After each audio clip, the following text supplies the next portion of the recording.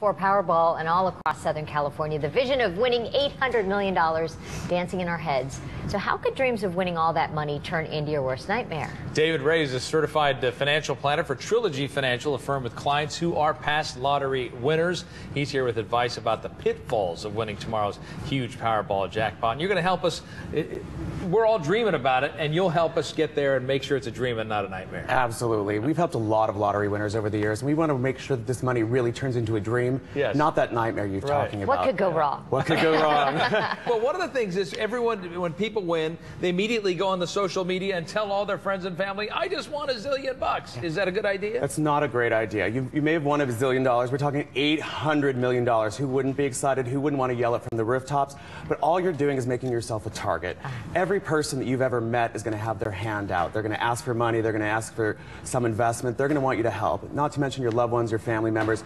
And it's very easy. While $800 million may sound like a dream, it can go really quickly once you take taxes and other things out of the equation. Interesting. Okay, we talked about this yesterday in our meeting here at KTLA, the office pool. When everybody at the workplace gets together, puts in their $2, I would imagine if you win the office pool, there's a lot of legal stuff that goes on afterwards. Oh, yeah. Someone says, I was sick that day. I didn't get my When there's change money back. on the line and when there's $800 million, again, there's people are going to fight. Whenever there's money, make sure if you're offering that pool, you talk about it before you win, how we're splitting this, who paid, who didn't pay. Someone should take notes. It may sound dumb, but someone should take responsibility, put it in an email, because then back not on the list, you have a little recourse, because again, for $800 million, people are going to stab you in the back. But the thing is really to just have a list, and that's the first step. That's the first step. I mean, we're not in the most legal area. I'm not a lawyer here. Someone's going to be complaining no matter what again. Like you said, someone's sick, I paid $2, you paid $1, you owe me $2, you owe me money anyways. You just want to make sure you get your money. I bought you lunch 1982. Absolutely. And I'm sure it's important to have a list of the tickets that were bought, because some people will go, oh no, but I bought 2 on my own, and that was it wasn't part of the pool. Yes, the person in charge very well. Oh, my wife bought this ticket over here is not what you want to have happen. Make sure you're very distinct. I didn't even think of that one. You know, if you're in the office, photocopy the tickets. We bought these 400 tickets. Here's the photocopies of them, just in case some idiot loses them. You know, it could happen. All right, so and you talked about this a second ago. If you sort of advertise, hey, I won, brings out all the, not just family members, but also scam artists. Scam artists left and right. Surround yourself with trusted financials, like a certified financial planner, like we offer at Trilogy Financial, attorneys.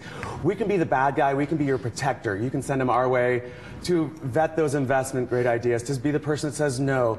Tell your friends, tell your family that we're developing a financial plan. We're working on how we want to maximize this money for ourselves, for our family, for our loved ones. We'll get back to you. So you have some time to think about it. You don't have to make a decision on that one moment when someone's like, give me $10 million, I need it, or I'm hungry, I need $1 million for lunch for my kids. Yeah, and you know, over the years we've heard horror stories about lotto winners. The fact that somebody could stalk you, kidnap you, I mean, those are unfortunately real threats. Absolutely, those things do happen. People do cause fraud and all kinds of things around you. They do attack you, they do things along those lines. And even more likely to happen, 2 out of 3 lottery winners go broke within 2 out of 3. So you're getting millions of dollars and you're going broke in 5 years. So it's even more imperative that you have professionals around you to help you avoid those big mistakes, so you can make this a great thing for your family, to help make their lives better, and make the money work. Well, just, I mean, let's say we won $1 zillion right now. To help family, is it okay to write them a check, or should you set up a foundation, or what's the first thing you would do for people who say, you know, I do want to help some of my family? I think the more you can retain control, like things like college funds for your nieces and nephews, rather than just handing the parents a check. If you hand the parents a check, it's probably going to get spent. If the kid's 2 years old, there's 16 years for that money to disappear. If you're setting up a college fund, they can be set and you control it and you make sure they're getting that money for college.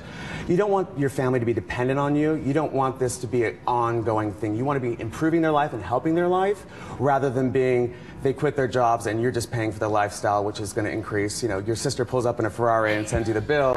It's not really what you want to be doing. If you want to buy her a Ferrari, good for you. This is $800 million we're talking about, but you don't want her to send you the bill. Lucky for Frankie's an only child. Yeah, don't worry about that. David Rae is a certified financial planner for Trilogy Financial. For more information, you can go to trilogyfs.com. Thanks again for coming in. Thanks for having me.